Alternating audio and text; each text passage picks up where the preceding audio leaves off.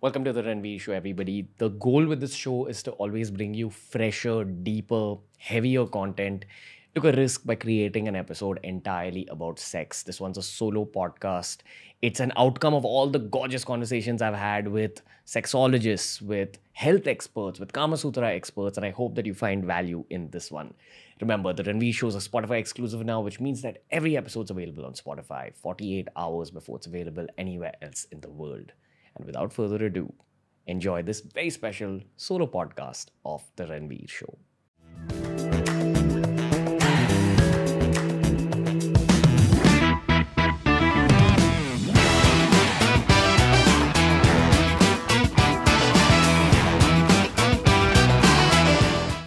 This is going to be the most non-sleazy, most straight up, most real conversation about sex on the Indian internet, especially, but hopefully the world's internet. Because I feel like a lot of young men, especially, but even young women, don't get the right guidance when it comes to good sex, when it comes to the right practices related to sex.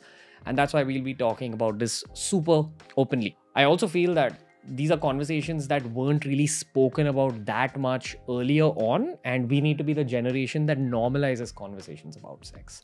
So without wasting any further time, let's talk about 10 tips that will absolutely change up your sex life and will absolutely boost your sex life into new levels of niceness, basically.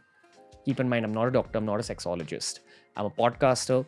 I've had the luxury of speaking to health experts like Luke Coutinho, Kamasutra experts like Seema Anand, and the 10 points I'm going to talk about in this video are kind of a cumulative outcome of those conversations and countless offline conversations I've had about sex with friends my age, people younger than me, people older than myself, men, women, people from the LGBTQI community. But of course, sex is subjective. These are sort of 10 generalized rules that I hope will help you. Rule number 1, very basic. It's called CCP. Consent, comfort, and protection. Consent, do not force yourself on anyone. Hurts me that we have to even address this as one particular point. It should kind of be hardwired in our heads that you don't try forcing yourself on someone physically without their consent. If she says no, it means no. If she says, I don't know, it means no. Every young guy should know this. That's the golden rule of sex. That's the basis. Do not force yourself on anyone. A lot of guys, young guys especially, get carried away basically because of their own horniness. They can't help themselves in that moment and they kind of almost force themselves on their partners. If your partner's not giving you their consent, you don't take the act forward. You control yourself, you take a step back. Consent is the basis of not just good sex, but sex in general. Please ensure this box is ticked before moving forward. Comfort. This is sort of the next level of consent.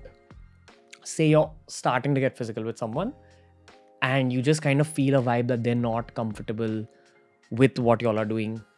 Revisit the consent conversation. If they're not comfortable with you putting your hand somewhere, with you taking it forward from just kissing the person, have a conversation with them, communicate a little bit with them. Only through communication will you know if the equation is comfortable. And the third one, another concept that's not really spoken about enough, with the age of online dating, with the age of dating apps, with the age of hooking up, the truth is that STDs are extremely rampant. I've had conversations with gynecologists about this, and they've spoken about how STDs are a lot more prevalent than they used to be, say, even 10, 15 years back. And there's data to back this. So please use protection, use condoms, have conversations about hygienic sex. Now we'll move on to point number 2. Point number 2 is where you might consider that it becomes spicy. The second basic rule of good sex after CCP is the intellectual and emotional connect that happens before you get physical with someone. We live in an age where so many people from our generation just believe that sex is about physical closeness, physical intimacy. Basically just banging raw bodies against each other. That's not good sex. That's forgettable sex. Good sex, first of all, happens with someone that you love. Love improves the sex, even if all the other 8 points that we'll speak about after this Even if those points are not followed, but if you just love the person, if love is shared between two souls, that improves the quality of sex. Now, if you're not sure if you love the other person yet, one level before love, what's that called? It's called intellectual and emotional intimacy. Great sex doesn't begin in the bedroom. Great sex begins on the dinner table when you're talking to the other person and you're getting to know the depths of the other person's mind first. Before having sex with that person, understand the person that you're going to have sex with. Understand a little bit more about them. Ask them deep questions. Understand the emotional corners of their mind. Maybe understand the surface level version of their traumas. Understand them a little bit deeply, because that's where great sex begins. You'll be making it better for your partner through comfort. Create that comfort by having very deep conversation first. I personally would suggest that if you're dating someone, if you're seeing someone, you delay sex up till after the point where you've got to know the person and you have a certain sense of an emotional connect with them, an intellectual connect with them. Get to know the person first. Don't just jump into it. Point number 3, stretch the foreplay.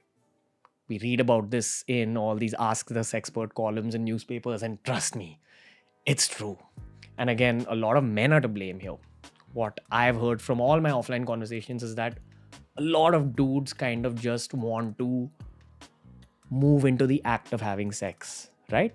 They want to move into the act of penetration without understanding that foreplay is what really enhances sex for their partners, for a lot of people, right? Once seen a meme which actually described the experience of sex for men versus the experience of sex for women very beautifully. So the experience of sex for men is, it's kind of low while you're stroking, right? Think of masturbation. What happens? You work your way up to the point of ejaculation, and at the point of ejaculation, there's an explosion of feel-good hormones, and that's what sex is for guys. It's all about that one moment of the orgasm. A woman's body works differently, where it's not about just that one moment, it's about the whole act. Probably before the foreplay begins, but especially during the foreplay. It's a fundamental difference that you only learn through experience, because as men, we assume that, okay, this person's body probably works in the same way that mine does. So we think that, okay, because maybe we will like penetration because it simulates masturbation for ourselves, this person will get pleasure if we simulate the kind of masturbation that we know. Masturbation for women and masturbation for men are two very different things. For men, it's about working your way up till that one point of explosion. But for women, it's the whole process. It's like a slow build-up of a liquid that just oozes out of a glass at some point. It's not one single explosion at one point. It's the whole process. And the more you have a slow build-up, the better it is in terms of giving your partner pleasure. Of course, this isn't a general rule for all women, but this does work to a certain degree. You're supposed to focus a lot on foreplay. As I said in the previous point, you're also supposed to focus a lot on conversation. Keep your foreplay slow, keep it enjoyable, explore your partner's body, ensure that they feel you're respecting every single part of their body. Ensure that they feel loved on every single part of their body. Ensure that love is a factor. Even if you don't say that you love them, ensure that you're exploring your partner's body with love. Love helps people orgasm. Just saying. Again, not a general rule. Some people like it really fast, right? But to be safe, if you do want to play a general game, focus a lot on foreplay. Sometimes up till the point where until the partner tells you, okay, now go for it, you don't go further than foreplay. You focus on it. You give them pleasure in ways other than penetration. Next point. The next point is a recap of one of our previous points. Know when to communicate and when to shut up during sex. Do not spoil the vibe of a particular moment by just saying, oh, this is great, or talking too much, or saying, move there, move here. Don't spoil moments. If moments are building up, let them build up. So know when to shut up, but also know when to communicate. There's not a single partner in the world who won't appreciate some form of communication in sex. Tell them what you like. Ask them what they like. Ask them to communicate. Some people just get really shy in bed, so you've also got to be conscious of that and still make them feel comfortable. Say you ask them a question, they don't want to talk, then just shut up. Follow their lead. Make your partner feel comfortable. This is a communication skills trick. If you ever want to make someone feel comfortable in conversation, you mimic their energy levels and body language. The same rule applies to bed. There's a lot of silent communication skills that take place in the bedroom, but the louder version of communication skills, verbal communication, actually speaking to each other, can enhance your sex life significantly. So please have open conversation in the bedroom. If you want to do something in particular, ask the other person, tell the other person. The more you communicate as partners, the better it will get. If you want to try something, say it. What's the worst that can happen? They're not going to judge you. You're submitting your body to them. If they're judging you for speaking up, they're probably not your long-term partners. Just keep that in mind. Point number 5. Kisses and exploration. Learn how to be a good kisser. It is a life skill, especially in the bedroom, especially to enhance your relationship, man. Learn how to be a good kisser. The basis of good kissing is, once again, spotting the other person's energy levels and mimicking them. Spotting the other person's speed of kissing and mimicking it. Spotting the other person's energy of kissing and mimicking it. Be a good kisser even while you're having sex. And ensure you don't limit yourself to just the lips. Kiss them on the neck. Kiss them on the ears. Explore their body a little bit. When it comes to women, they have 2 sensitive spots for sure, right? Their reproductive organs and their breasts. But there's also more sensitive spots on the body. And that's for you to find out. Where is it? Is it the ears? Is it the neck? Is it the back of the neck? Is it the front? Is it the chest? Is it the stomach? Where is it? You need to find it through your kisses. And the same rule applies for men as well. A lot of men actually believe that they only have one sensitive part, which is their penis or their balls. But that's not true. There is a second, a third body part, which is subjective for every man. You've got to find out for yourself. You've got to let your partner explore your body. You've got to be comfortable, right? CCP, consent, comfort, protection. Kisses and exploration will kind of open up your partner's body. And that's when we can move on to the next point. Point number 6. The lesser the porn, the better the sex. Because the sex that's shown in porn is violent. It's not natural. It's too fast. It's too almost sexist, man.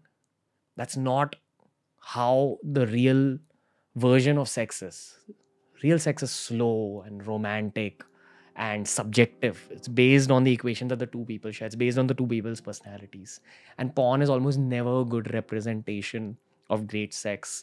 We promote a lot of no-fap on this channel. Trust me, as a guy, no-fap will improve your sex life heavily. No-fap means no masturbation. Especially if you're in a relationship, practice no-fap. See it affect your sex life well. I know guys in college especially who used to have sex with their partners. They would not come during the act of sex. They would not orgasm during the act of sex. And they would eventually ask their partners to give them a hand job because they were that addicted to masturbation. That's not a very good scenario in a relationship, right? You're enjoying someone's hand more than you're enjoying their reproductive organs. And trust me, the kind of erections you get when you practice nofap are way stronger than erections when you're constantly jacking off every day. When you're watching porn just out of a habit and not watching porn for pleasure. Porn once in a while is okay. Porn addiction is terrible. I knew guys in college who would have sex and when they wanted to orgasm, rather than enjoying the partner's body, enjoying how the body was feeling on the penis, they would visualize themselves having sex with their partner from a third person perspective. As if they leave their body, kind of visualize, oh, this is how I'll be looking with my partner, and then ejaculate. Because they were that addicted to porn. And I know that's a lot of you, and don't worry, it's normal. As you grow up, you can come out of it. Just leave your porn frequency, leave it behind, let go watching that much porn, you'll be okay. Try practicing nofap. It improves your sex life heavily, right? The reason we're doing this video is like a big brother just giving younger brothers advice. And if there's any women watching it till this point, thank you. Share it with your friends, I guess. But this is for everybody, not just men or women or people of the LGBTQ community. This is for the human race, because I feel like conversations about sex need to be more normalized. Which brings me to the next point. Something else that normalized in the modern day is porn. That's why the next point is called erotica over porn. If you are to watch porn once in a while, preferably try watching erotica, which is porn for women. You'll actually learn, as a guy, you learn what sex is from a fantasizing perspective for a woman. Why is there porn for women in the first place? Watch it and understand for yourself. What's the difference between normal porn, which is violent, where people are screaming, where it's like going crazy, the speed is intense, versus erotica, where it's slower, where the partners explore each other's bodies, where it's more gentle, it's more aesthetic, the porn looks hygienic. Learn from erotica. You can use some of those tricks in the bedroom, because that's realistic sex. If you have to watch porn, I'd still say avoid it, because I think by this point, all of us have watched porn at least a few times in our lives, right? That's just the nature of our times. When you kind of move your mind away from porn entirely, you start appreciating real sex more. Why did we even begin watching porn when we were teenagers? Because of the mystery attached to sex. Then eventually it became an addiction somewhere. But you've watched enough porn, you've masturbated enough to it. By this point, get into the real thing. You don't need to keep putting sex on a pedestal, it's just a part of life. Point number 8. Perfumes and the environment. As a grown man, one of the great gifts of being a grown man is that you're earning money. So you get to spend on the way you dress, on the way you groom yourself, on the way you smell. If you get into perfumes, colognes in a deep way, you'll see that it actually affects your mood, because it changes your perception of things. In the same way that if I change the music now, right, makes you look at this video in a certain way. How about now? Makes you view it in a certain way, right? Perfumes do the same thing for your mind. Invest in perfumes, invest in candles which you can use in your bedroom. Keep your bedroom hygienic, keep the environment nice, romantic, hygienic. Use flowers. Smells are important, hygiene is important, the vibe is important. Get into candles. It's one of those grown man things I've discovered recently in my life. It's incredible. I started using them for yoga, but I just light a candle in my room all the time now. I'm not having sex all the time. I'm just really into candles, just saying. But candles are incredible. Perfumes are incredible. You'd be surprised at how beautiful an effect perfumes and candles have on your sex life. Ensure you spray some cologne on yourself before sex. Ensure you spray some on your bed. It's a slightly alternative trick. Works like magic. It'll make your partner feel like she's a queen or he's a king. Just ensure you're kind of presenting the best possible environment for your partner. Environments matter. Point number 9. Once again, this is one of those points that just overshadows every single other point. If you don't follow any of those rules, but you just follow this one rule, your sex life is going to skyrocket in terms of quality. 3 words which are the most important pieces of sex advice you'll ever get. Be a giver. There's too many people in the world who are takers. They go about life taking things from other human beings. Oh, that's mine. Oh, I want to ensure I get this opportunity. Oh, I want to know that this is for myself. And that attitude, that selfish attitude, makes its way to the bedroom. Some people just haven't explored their own body sexually. They've not masturbated in life. They've not spoken about sex to their friends or people in their inner circle, their social circle. That's why they end up being takers in bed. They just lie down in bed. They don't know all these things. They've not watched videos like this. They don't know anything about sex. For them, sex is just about the orgasm, just about being naked with their partners. Those are the 2 reasons that people become takers. The first is that's just their nature. Bad sex partners, by the way. You should convey that to your partner if they're just a taker, because it can affect your relationship and your sex life badly in the long term if they're a taker in bed. Secondly, they just get confused and the body kind of gets stiff and frozen up. They don't know what to do in bed. And communication breaks these boundaries, breaks that sense of discomfort. brings the beautiful, wild side of sex into the bedroom. Communicate. If your partner's a taker, communicate with them. But you yourself, if you want to have great sex, you be the giver of great sex by being a giver. Give in bed. Whether that's oral sex, whether that's kisses, whether that's love, whether that's exploration of the other person's body, whether that's hugs from behind, whether it's caressing someone, whether it's hugging someone so tightly that they can't move, whether it's saying those beautiful little loving sentences to them that make them feel better. Be a giver. In bed, in your relationship, in love, being a giver will improve your sex life, but ensure it's not a one-way relationship. The other person has to reciprocate a little bit. The best sex is had between two givers. So if your partner's a taker, communicate a little bit with them. Say that you want a little more in bed. Great sex sometimes doesn't happen from the start. You develop that equation over time through intense levels of communication. Which brings me to the last and final point of this special podcast, which I hope you enjoyed, which I hope you share with your friends, which I hope you comment under, which I hope you like. Point number 10, normalize conversations about sex. The big reason that people are facing so many problems in their sex life is primarily because we've put sex on this pedestal in modern day society. India, the land of the Kamasutra, used to view sex as just a part of life, in the same way that marriage is just a part of life, or exercise is just a part of life, or careers are just a part of life. There's nothing in your life that should govern it entirely. Not in life, not in your mind. Don't put something on a pedestal so much that it takes over your mind and your life. And that's what sex is for so many of us, right? It's a taboo topic for some of us. It's a larger than life topic for some of us. Why can't we just perceive it like it's a part of life? Why can't we normalize conversation about sex? It begins in restaurants, in friend groups, in conversations with people of the opposite sex, where when someone speaks about sex, you don't go, oh, you don't do all that shit. You just say, oh, okay, this is what you think, this is what I think. Normalize it in the same way you'd normalize a conversation about a TV show. Normalize it that much. And if you want to improve at sex further, have more conversations about it with older people, with younger people, with people your age, and witness your life and your perspectives change constantly. That was our sex special of the Ranveer Show. I hope you enjoyed it. Make sure you comment down below what other topics would you guys like me to cover in the domains of relationships or love or sex. Do check out all other solo episodes, all this heartfelt. And if you enjoyed this one, make sure you share it with your friends. We're going to grow through all the shares that you guys give us. Share it on WhatsApp.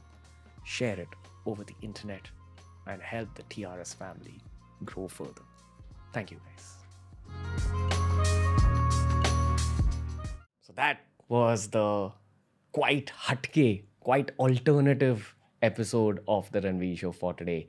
I enjoy creating solo podcasts, especially when they're in English, because English is my thinking language. So I'd love to know what other topics you guys would like to see. When it comes to the English solo podcast, please tell us in the comments section. Remember to follow TRS on Spotify. Every episode's available on Spotify 48 hours before it's available anywhere else in the world. Make sure you like this content piece, make sure you share it with your friends, and make sure you drop a comment down below. Namaste. See you soon.